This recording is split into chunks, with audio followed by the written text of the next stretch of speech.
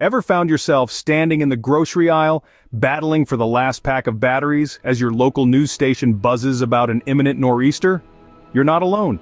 These notorious storms strike fear into the hearts of many, especially those residing on the east coast of the United States.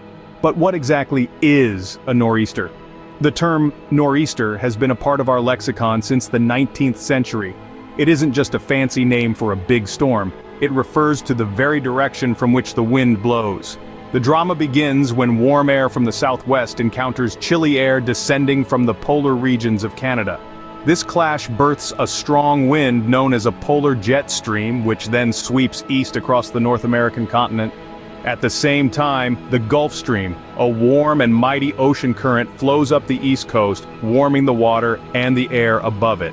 When this warm air, now moving northeast, collides with the polar jet stream, the temperature difference between the two creates a low-pressure system.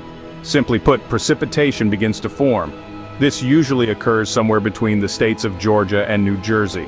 The wind cyclone then gathers strength as it moves north. Whether a city experiences rain or snow depends largely on its temperature. While Bostonians might be found shoveling snow from their driveways, people in Baltimore might be avoiding flooded roads. From above, nor'easters might resemble hurricanes, but they are not the same type of cyclone. The term hurricane specifically refers to a cyclone that forms in the tropical waters of the Atlantic Ocean, or less commonly, the eastern Pacific Ocean. The warm water heats the air above it, which can form storm clouds and eventually become a hurricane if it collides with warm air moving west from Africa.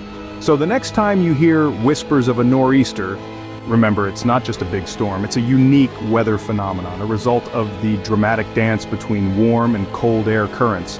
And if you're not sure whether the approaching bad weather is a hurricane or a nor'easter, you can always refer to it as a cyclone or simply a huge storm.